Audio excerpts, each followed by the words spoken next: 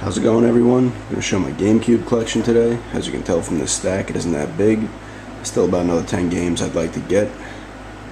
But this is what I got so far, and I hope you enjoy it. First up, we got Beautiful Joe. Fun game. Tales of Symphonia. This is a really cool game. I love the way it looks, and I really like the combat system too. A lot of hours of gameplay in this. Super Smash Bros. Melee.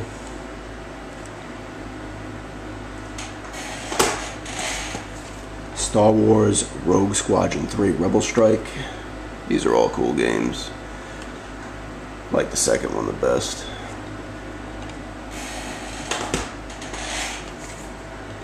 Smuggler's Run War Zones.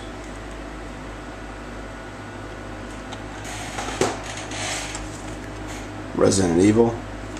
This game looked amazing back when it came out, and it still holds up today in my opinion. Controls never held up.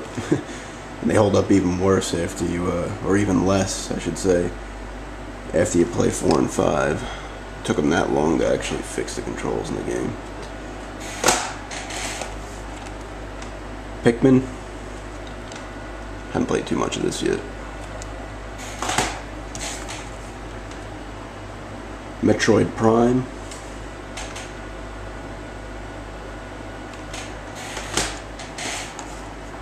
Metal Gear Solid The Twin Snakes. Got this pretty recently. Looking forward to checking it out after I beat a couple other games first that I need to complete.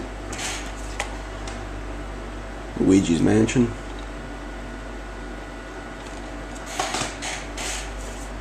Harvest Moon: A Wonderful Life.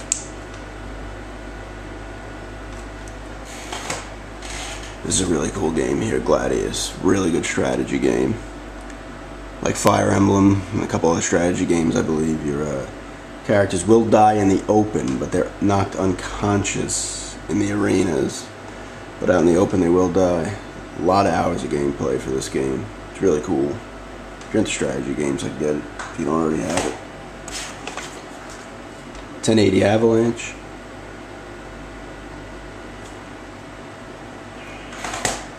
And the last one here, Everything and Nothing. This is my second favorite Bond game behind GoldenEye. It's definitely cool in third person, this one. Really cool game. Yep, there they are, the Gamecube collection. Not that big, but thanks everybody for checking it out. Hope you enjoyed it.